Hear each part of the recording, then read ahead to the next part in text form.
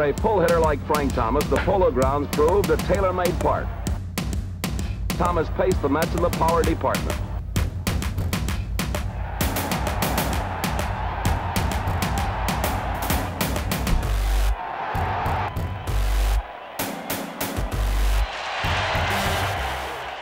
Welcome to this edition of One on One. I'm Howie Rose, and today it's a real treat to go back to the very beginning in the history of the New York Mets. Frank Thomas hit 34 home runs playing for the original Mets, who of course play their home games at the Polo Grounds. As we tape this, he's a couple of days shy of his 90th birthday, and it is an absolute thrill to have you here. Frank, welcome. It's good to be here, Howie. When was the last time that you did anything or made any kind of an appearance on behalf of the Mets? Because I know it's been a while. Yeah, it has been. But it's nice that they still remember me. Well, you know, look, you set a record that held for quite a while. 17 years. Yep, Dave Kingman came along and would break the home run record that you set in 1962. And I happened to be there when he broke it in Pittsburgh. Oh, is that right? I was at the game. Did you have any conversation with him afterwards or pose with the photographers or anything? You just happened to be there? Not at all. Just I left the ballpark well, knowing that my record was gone. You know, before we even talk about your baseball career, I want to go back to the beginning when you were thinking about and actively pursued a life in the seminary. That's true. Now, there's a big difference between big league baseball and the seminary. Yes, what swayed your opinion towards baseball? Well, sports was so predominant in my career, okay, and I just couldn't do it. And I lied to the priest when I was up. I wrote a letter to my mother, okay, telling her that I was thinking about leaving. Okay, and you weren't allowed to do this, okay, but one of the kids was going back to Pittsburgh for an operation, so I gave him the letter. I said, call my mother and tell her to come to the hospital, and you can give her the letter, all right? So my mother came, got the letter, read it, went home crying like anything, and my dad says to her, what are you crying about? Well, she wouldn't say anything. So he probably put two and two together because she had just gone to the hospital to visit a kid. So he sat down and wrote a letter to the priest. And in the meantime, I'm doubting my vocation. And the priest says, do you want to go home? I said, yeah. He says, well, why don't you go down to chapel and pray a little more so you know that you're doing the right thing, which I did. And as I'm cleaning the stairs, which was part of my job there, and he came up and says, you sure you want to go? And I says, yes. Then he handed me the letter from my dad. And after I read the letter from my dad, I went back into his office and I says, Father, I says, I lied to you. I says, what I really want to do when I go home is I want to become a Major League ball player. I said, because I love baseball so much. And that was the story. Of course, if you're leaning towards a life in the seminary, at the very least, the language in a big league dugout or a clubhouse is a little saltier than what you might have heard in the cemetery. Did you have to reconcile that? Well, what it is, my first year at Tallahassee, Florida, you know, and I had all this language. I grabbed a kid. I said, I don't like that. And then I stepped back. I said, you know, I can't be that way. I can go by my example and let them see that I don't like it. And from that time on, every dugout I went into, they wouldn't swear. Well, I suppose on one level you could say that if anyone was going to be moved towards saying some things he might not want to say in his heart, being with a team that lost 120 games in 1962 might have tested that resolve. But in its own way, the 62 Mets are legendary because of who they were, the players that they had been during the prime of their careers. If you guys had come together 5 years earlier, how much different a team would it have been? Well, even that year, Howie, if you look back at the record book, we lost 51 games by 1 run in the 7th, 8th, and 9th innings. So if we win 51 games, that gives us 70-some games, right? We're right there fighting for the pennant. What did you think when you got to spring training? You'd had an accomplished career. You'd been with the Pirates. You'd hit home runs there, set a rookie record for home runs by a Pirates third baseman. Yeah, still stands today. You'd been with the Braves, a really good team that had come off winning a pennant in a World Series. What was going through your head when you showed up in St. Petersburg in 1962? Just time to play baseball, and it doesn't make any difference who I played with or for. I just love baseball that much. I always told my wife at the time, before I got married, I says, you know, baseball's my first love. you're number 2. And I said, and after I left baseball, and I said, well, now that I'm finished baseball, I said, you moved up to number 1. But if you give me any more static, I'm going to move you back down to number 2. She didn't like it very well. But that's how I felt, because I love the game so much. Were you particularly close with any of the teammates that you sort of inherited in 1962 from previous relationships or teams? Well, Jim Hickman, okay. He's my roommate, and he was the type of player that Casey thought could have been a great ball player. And Casey was the type of manager, he did different things with the writers than he did with the players. If he wanted a player to know something, he wouldn't go right to the player. He'd stand close to his locker and saying things to the writers to let that person know this. And I would tell Jim, I said, Jim, he's trying to pep you up a little bit because he thinks you're a great ball player. But it went the wrong way with Jim, okay? And it hurt him. And when he was traded to Chicago, look what he did. Yeah, he had some terrific years for the Cubs. Right. And, he ends up with the Cubs in 1969 when the Mets overtake them and win it all. But I guess we got through about 3, maybe 4 minutes without really delving into Casey Stengel at all, which might be a record for talking to a 1962 Met. But as long as you brought him up, tell us about your relationship with Casey. I'm another player. I correspond with Kranepool, okay, and I correspond with Ron Hunt. I call them. Ron and I were pretty good buddies and stuff like that. So, but Casey, I can't tell you very much about Casey because I was always out in the field. Okay, but one day we're in the dugout, and we had a man on first and second, and Hemus is coaching at third base. And I says, Case, Hemus is looking for a sign, and Casey says, no, we're not going to bunt. We're going to surprise him. So I didn't say anything more after that. And then when I went through that streak in August 1st, 2nd, and 3rd, where I hit 6 home runs in 3 consecutive games, okay, and just missed one in the first game of the doubleheader on Sunday against the Reds, and hit one in the 14th inning to win the ball game, where I could have had 8 home runs in 5 games, okay, which I don't think would have ever been broken in that light, okay? But when that streak went in the 1st, 2nd, and 3rd against Philadelphia, we started, and Doctor gave me the glasses that were yellow, made the night look like daylight, okay? I hit the first home run, and then when I hit the second home run, wearing those glasses, I'm running at third base and coming in the dugout, and Casey comes over and says, where'd you get those glasses? I said, the trainer gave them to me. He said, well, tell him to order a gross for everybody else. Yeah, that figures. And then another story is, I was a pool hitter, okay? Polo Grounds was a great park for me. And in '62, they had a ship on foul lines, okay? And whoever hit the ship the most, either on a ground ball or on a bounce or on a fly, you would get so many points. Okay, eventually Ashburn won it, okay? And I'm hitting it one day, and the ball goes foul. He said, if you want to own a boat, he said, why don't you join the Navy? Because I kept pulling the ball foul, as if they said, he's trying to hit that. Well, you're a natural pull hitter anyway. Right. So, but victim of circumstance. He forgot more baseball than I'll ever know.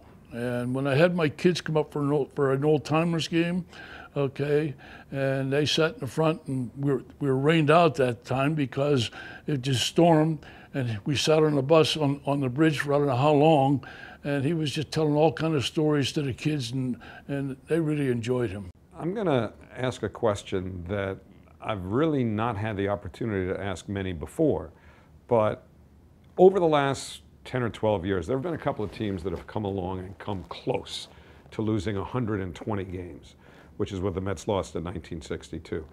I've always felt, as crazy as this might sound, that that's a part of Mets lore which would be great if it never changed, especially because it was the basement for, or the foundation really, for what became a world championship only 8 years later. They went from 120 losses to 100 wins and a world championship.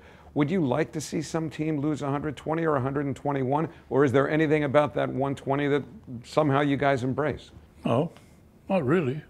I mean, ball players have so much pride about themselves. You go out there every day, you forget about what you did yesterday. because you can't bring them back, okay? You play each day as it comes, and you do your best. I mean, we lost all those games. Any which way you want to think about losing a ball game, we've lost it, okay? So it probably helped us in the long run, knowing that these things can happen, which maybe some of us really didn't know was going to happen. But I enjoyed my stay in New York. I mean, I had a great year for them, okay, and the fans were always great to me. But I've been very fortunate, and I thank the good Lord for it, because any ballpark that I have ever gone into, opposing teams, Philadelphia loved me when I played for Pittsburgh, and when I got to Philadelphia, they loved me more. When I got to Milwaukee, and they took hold of me in Milwaukee, because it's a Polish and ethnic group out there, and I was very fortunate. The good Lord's been good to me. Well, for all the talk about Casey Stengel, I think what a lot of people might not realize is that Mets coaching staff in 1962 was loaded with really terrific baseball people, including Rogers Hornsby. I mean, this guy hit .424 one year. Right. Rogers Hornsby was, in effect, the hitting coach for the Mets that first year. What kind of relationship did you have with him? I used to sit in every game that we would go on the road. I would sit with him in the lobby, talk baseball, talk hitting with him. Okay, I picked a lot of brains, including his, Ted Williams, Joe DiMaggio, okay, just to name a few. Got their different theories of hitting, okay? But you know, you as a player yourself have to have your own way of hitting. And you can put some of those things that you learn from the great hitters into practice. It might not help you, but then it might help you. And that's what I did, and I just watched the way they hit. I can remember talking to Ted Williams in a spring training game, and he says, "What's the pitcher's best pitch that's pitching today?" And I told him. And he waited for that pitch to hit the ball out of the ballpark. That's another good reason why, you know, you pick things out. So I studied the pitchers. When I sat on the bench, I watched the pitchers pitch to everybody. I can remember Kiner saying to me, he says, "Frank, you watch the way they pitch me, because that's the way they're going to pitch you, because you're a power hitter." A similar type hitter, And yeah. that's right. Now, you crossed paths with Ralph at the very beginning of your career. He was still in Pittsburgh, and you had just come up with the Pirates. Right. What was it like playing with Ralph? My first year with Ralph, okay, God rest his soul. We're playing the Cubs, ball hitting left center. He says, "Go get it, kid." We'll assume Ralph's back was acting up at that point in his career, because it really did shorten it. I'll never forget that. But we became great friends, and you know, we both had the trouble with Ricky, yeah, and stuff like that. Ralph used to say, and this is one of Ralph Kiner's famous lines, used to say that Branch Rickey had all the money and all the players, and he never let them get together. That's true. Was your experience with Rickey the same? Yeah, same way. And I had nothing to do with mine, because Chili Doy was a writer for the Sun Telegraph, all right, and he'd go to church on Sunday. My dad would be there, and he'd talk to my dad. He says, "How's Frank doing?" And I was in the minor leagues then, and my dad would tell me he's doing very well. So Chili would put an article in the paper, all right? So now when all this came about, when it came time for contract time, after the 53 season, which I had a great year, which is still a record for first year with 30 home runs, that's a long time to hold a record, okay? And Chili would put it in the paper, put these in the paper, all right? So now, when I went and talked Ricky, he says, "Well, I'm gonna give you a nice raise." I asked for $15,000. He says, "I'm gonna give you $12,500. He said, "And you have another good year." He says, "I'll take real good care of you." And I said, "Well, that's good. It's like going to confession." I said, "You come out there and you feel pretty good." And I signed the contract, and now in '54 I had another good year. So now I figured, well, gee, I'm gonna get a nice little salary. Well, what do you think he offered me? The difference on what I'd asked for the year before. He wanted to give me $15,000. I had asked for $25,000. So now I'm sitting there, and the old man's in Bradenton, the Twig's in Pittsburgh, I'm in Meaning his Pittsburgh. son. I'm watching the ball game on TV, and a big thing comes right across the street. If Thomas doesn't get $25,000, he's not going to sign. I called Twig the next day. I said, "Your dad's a liar. He always said he never divulges anybody's salary negotiation, And here, he come right out. He said, oh, it's probably a mistake. I said, no. I said, you're here, I'm here, and he's there. Who's he? We're the only three that knew what I'd asked for. Okay? So now, he comes home. I'm not getting anywhere with Twig. I says, when your dad comes home, I says, why don't you set up an appointment so I can come out and talk to him? He said, I don't think Dad wants to talk to you. I said, well, I think you ought to give me that courtesy. So he come home. I'm walking behind him into his office. He sat down. He threw, well, just went like that, threw everything off the desk, all his papers and everything. He said, do you negotiate with the newspapers? He says, that's how we'll do our negotiation. I'll read the newspapers, and then I'll see what else you're going to put in the newspaper, and that's how we'll do our negotiations. So I said to him, I said, Mr. Rickey, I said, I shouldn't even call you Mr. Rickey. I said, the way you're treating me like I'm dirt under your feet. I said, but I'm calling you that. I said, but you know, I had nothing to do with what was in the paper. I said, my dad's interested in me the same as you're interested in your son. And they walked out. And you ended up signing for what? 18. Not what you wanted, of course. And then, that's not the end of it. Okay, now, I go to spring training. You know, I've been working out. I mean, I'm not that stupid that I wasn't going to be, because I was going to shape. They put me in the lineup right away. Ryan Dorn's pitching. Okay, first time up, I hit a home run. Next time up, I'm bunting for a base hit. Then they took me out of the lineup. Okay? Now I get a cold, develops where I'm throwing up. Okay, I lost 17 pounds in 3.5 weeks. We're in Pittsburgh. I threw up in front of Fred Haney. He said, "You've been sick." I said, "Well, the trainer knew I was sick." He said, "Well, I didn't know." I said, "Well, I've been sick for 3.5 weeks and lost 17.5 pounds." And he said, "I didn't know." Okay, so now they kept playing me. Okay, and it was Ricky's doing because he wanted to make an example. All right, we're in Cincinnati, and he comes to Cincinnati, and he calls me on the phone. He says, "I want to see you in my office, up in my room." So I go up to his room, and the first thing he says, "The writers and everybody's saying it's because of me that you're having the type of year that you're having." I said, "Mr. Rickey, I know what you're trying to do. I see you're trying to make an example." I says, "What was wrong?" I says, "I love baseball." I says, "I don't like the way you're treating me." And I said, "But I'm not going to give up baseball. I'm going to go out there. If I'm in the lineup, I'm going to give 100%, regardless of anything else." And then I was probably the first to know that he was going to retire. As he said to me, he says, "I'm going to retire, and I'm going to tell whoever takes my job not to cut your salary." I said, "Mr. Rickey, I don't want any favors from you whatever. You do what you want to do. I'm going to do what I want to do and what I should do and what has to be done. But I don't want any favors from you." And that's the way it was. Now, Joe Brown takes over, and contract time comes around, and he says to me, "Mr. Rickey said not to cut your salary." I said, "Joe, you do what you want to do." He said, "I'm going to give you a $1,000 raise." I says, "Fine." I says, "But if you throw that back in my face, if I have another good year for you, and you throw that back in my face when we're negotiating salary, I'm going to give you the $1,000 back, and we're going to negotiate for 2 years." So what was it like by the time you got to the Mets? You had that great 1962. I would imagine you had to negotiate a contract with George Weiss for 1963. How would that have gone? Different than Rickey, maybe? Well, John McHale from Milwaukee. First of all, I don't know whether you know the record that we set when I was with the Milwaukee Ball Club. We, from the time baseball was invented in the 1800s until June 8, 1961, which is the anniversary today, we as a team hit 4 home runs in succession in 1 inning by 4 different players.